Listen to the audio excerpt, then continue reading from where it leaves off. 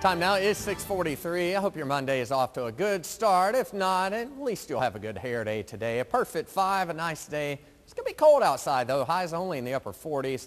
That is a little warmer than yesterday, so we are headed in the right direction.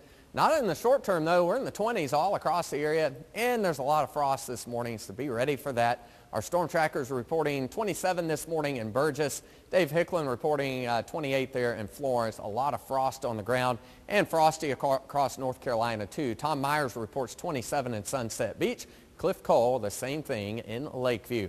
Our forecast today, definitely a cold start. It will take until about 9 o'clock to get to the freezing mark. By noon today, we'll be up to around 40 or 41 degrees. And then for the afternoon, the high today about 47, 48 degrees, and that is a few degrees warmer than yesterday. Plus, we're going to have a lot more sunshine, so hopefully it will feel a little better out there. If you are not a fan of the cold weather, clear skies on our satellite picture, and that won't change a whole lot for about 12 to 18 hours. As far as rain is concerned or anything else that might come out of the clouds, that isn't going to happen until about Friday. This will be our next storm system.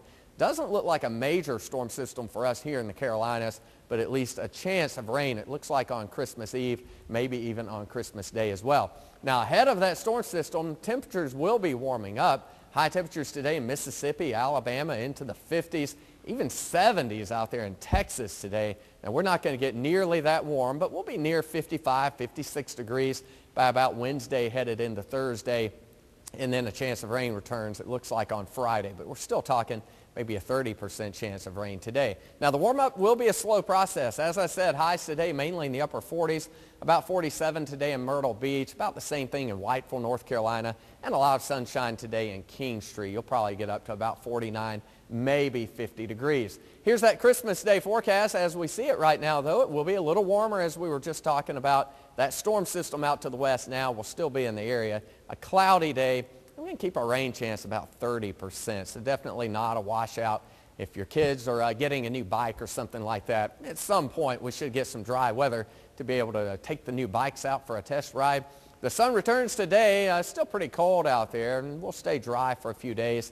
There is an eclipse tonight, a lunar eclipse, and that will happen about 2:41. So let's fast forward to about 2:30, 3 o'clock in the morning.